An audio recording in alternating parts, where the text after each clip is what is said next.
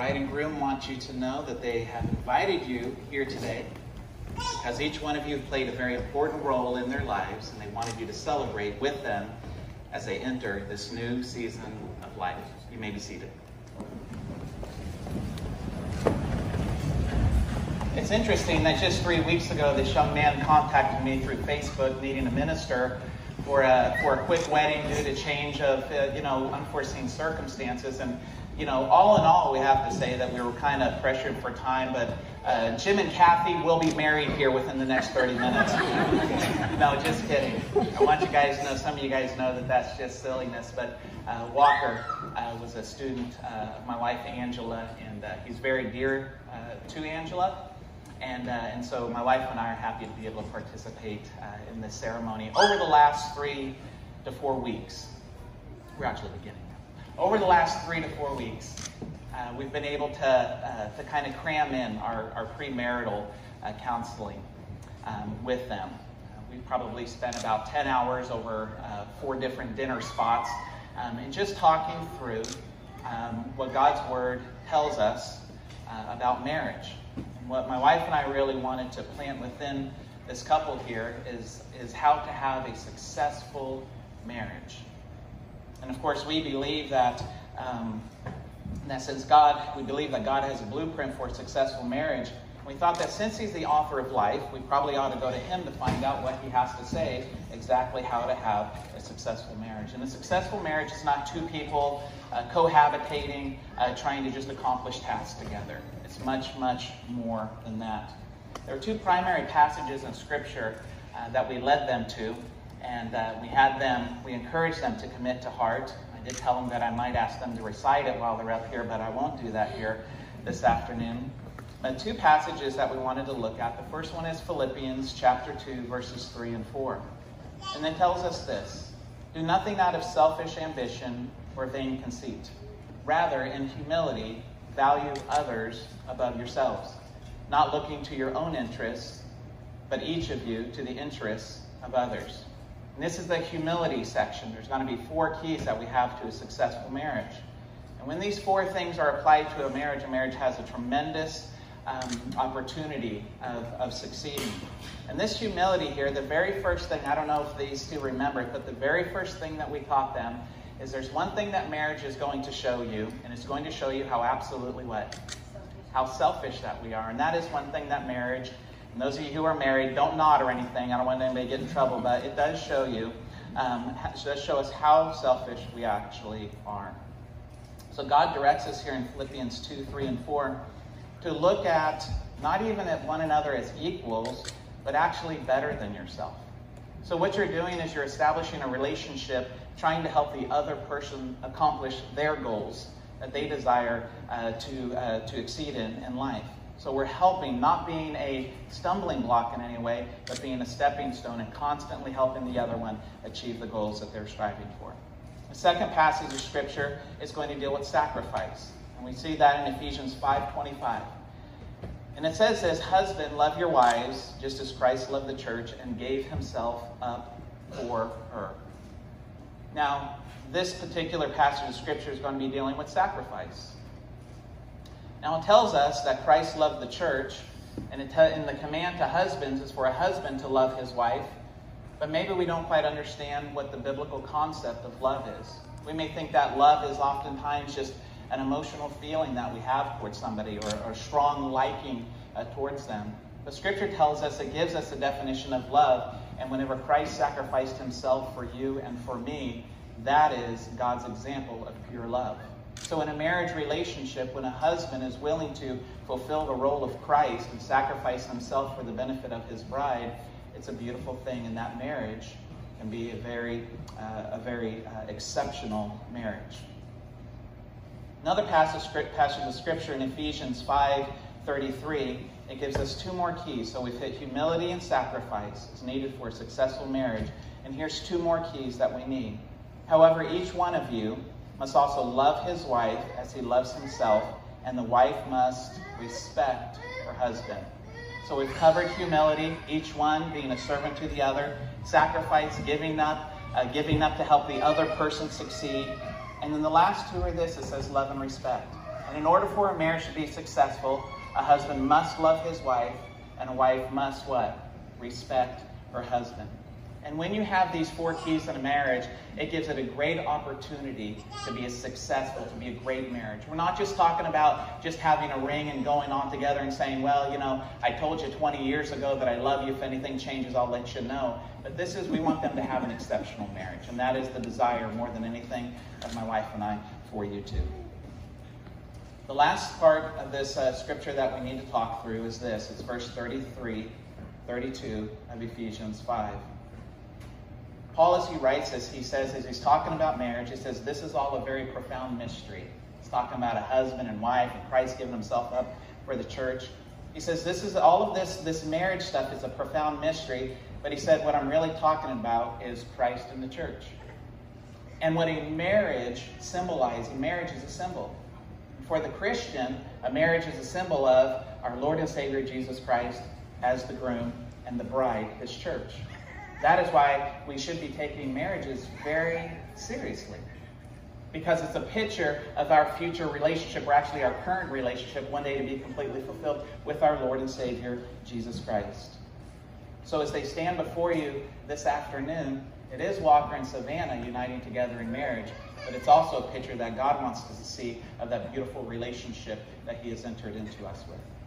So with all that being said, Walker, through the time that we've spent together in God's Word over salad and chips and salsa and everything else, do you understand your biblical responsibility as a husband to Savannah? I do. And Savannah, through the time that we've spent together in God's Word, sorry, hang on a second. I gave a bad pause there. Through the time that we have spent together in God's Word, do you understand your responsibility as a wife?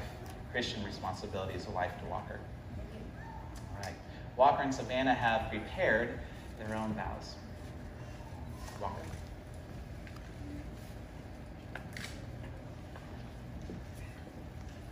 Savannah. You know, you'd be hard-pressed to find someone here that would make the claim that I seem like the type to marry his high school sweetheart. Some in this room might say that is not due to choice. But please know that is not the case. Instead, you proved to be an exception that I could not imagine failing to make. It is because of you, your patience and strength, that I now happily devote myself to you the rest of our lives. Thank you for waiting for me to catch up to you all of these years. And now, surrounded by friends and family, before God and all those who care to listen, I make these promises to you. I vow to always serve as your teammate in this game of life. Whether we're winning or losing, I'll be by your side through it all. I vow to help wipe your tears in times of sadness, to help steal your fears in times of anxiousness, and to bask in your beaming smile during moments of joy. I vow to provide for you, to care for you, and to work for you. Though I may not always have the option to be home, know that my heart and mind stay with you always. However, when I am home, I vow to hang the decorations where you tell me, to open those stubborn pickle jars, and of course, to peel any eyes off the potatoes, since you're so scared of those. But most importantly, I vow to always treat you as the ends and never the means. Your happiness is my goal, and I will work every day to achieve it. Savannah? Oh boy. It's unbelievable that I get the chance to promise myself to the person I consider to be the greatest blessing in my life. It still seems like a dream that I, a regular little gal, could convince such an intelligent, selfless, hardworking, loyal, and handsome man to take a chance with me. Even as we left for basic just a few short months after we started dating, I was able to convince you that, yeah, we would make it. And even though you weren't so sure, you still decided to take a chance with me. After years of hearing that both of us are crazy and that long distance never works, here we are, together. And here I get to make the easiest decision of my life. I've chosen you for the past 5 years. I choose you today. I will choose you tomorrow, and I will choose you always. Though our life leading up to this point has had its fair share of bumps, date changes, and even a global pandemic, I know that together, you and I will be able to face every struggle with the help of God. Thinking about the commitment we're making today before God and our family and friends, I can't help but be thankful for you and the life and happiness you have given me. Thank you for always choosing to see the best in me. Thank you for holding me to the highest standard, but also for forgiving me and my shortcomings. Thank you for loving me even when I struggle to love myself. Thank you for changing me for the better. It took me meeting you for me to figure out who I am and what life is really all about. When I think of the promises I want to make to you, I get overwhelmed because you truly deserve the greatest things this world has to offer. And although I will never be able to sufficiently spell out each of those things, I promise to start with these. I promise to always admire your huge, selfless, determined, and trusting heart.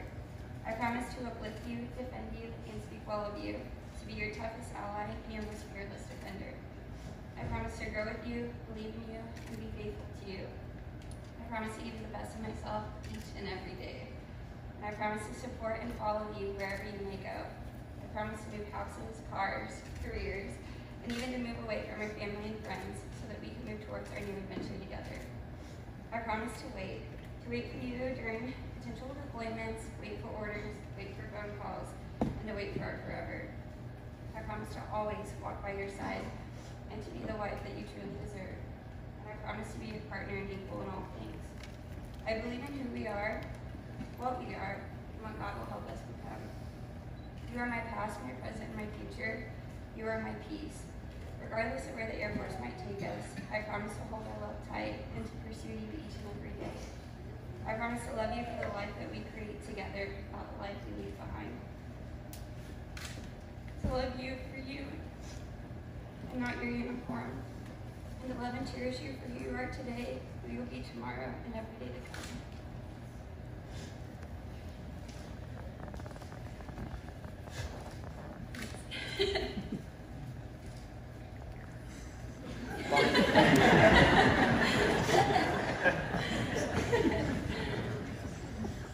Can't script that. Walker, would you repeat after me? I take you, Savannah, to be my wife, loving you now, and as you grow and develop, into all God intends. I will love you when we are together, and when we are apart. When our lives are at peace, and when they are in turmoil. When I am proud of you, when I am disappointed in you. In times of rest, and in times of work. I will honor your goals and dreams, and help you to fulfill them. From the depth of my being. I will seek to be open and honest with you. And I say these things, believing that God is in the midst of them all. Savannah, would you speak your vows to Walker? I take you, Walker, to be my husband, loving you now, and as you grow and develop, into all God intends. I will love you when we are together, and when we are apart. When our lives are at peace, and when they are in turmoil. When I am proud of you, and when I am disappointed in you. In times of rest, and in times of work. I will honor your goals and dreams, and help you to fulfill them. From the depth of my being, I will seek to be open and honest with you. I say these things, believing that God is in the midst of them all. Walker, would you take the ring that you have that represents the vows that you have just spoken? Would you take Savannah's left hand, place the ring on her finger, and please repeat after me. Savannah, I give you this ring Savannah, I give you this ring as a symbol of my love and faithfulness. as a symbol of my love and faithfulness. As I place it on your finger, As I place it on your finger, I commit my heart and soul to you. I commit my heart and soul to you. I ask you to wear this ring I ask you to wear this ring as a reminder of the vows we have spoken today. as a reminder of the vows we have spoken today.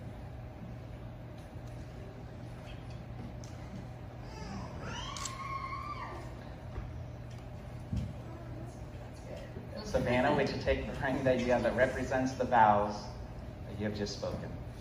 Take Walker's left hand, placing the ring on his finger, and repeat after me. Walker, I give you this ring Walker, I give you this ring as a symbol of my love and faithfulness. as a symbol of my love and faithfulness. As I place it on your finger, As I place it on your finger, I commit my heart and soul to you. I commit my heart and soul to you. I ask you to wear this ring I ask you to wear this ring as a reminder of the vows we have spoken today. as a reminder of the vows that we have spoken today. By no authority of my own, but upon the word of God and the requirements met for the state of Missouri, I now pronounce you husband and wife. You may now kiss your bride.